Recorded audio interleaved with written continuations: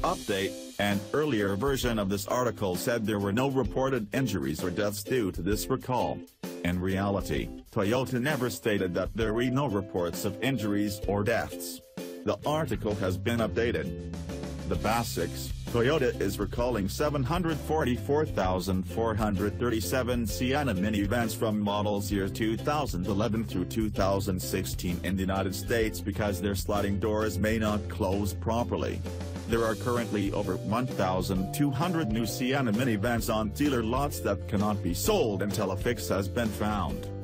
The problem, according to the National Highway Traffic Safety Administration, if the power sliding door is unable to be opened when commanded, such as if the door is frozen shut, the door may subsequently open unexpectedly, possibly while the vehicle is moving.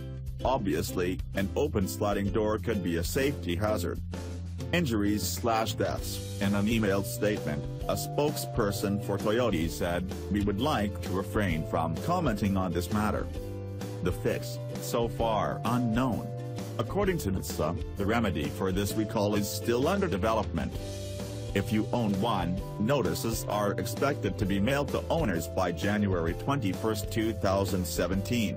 Owners may contact Toyota customer service at 1-800-331-4331.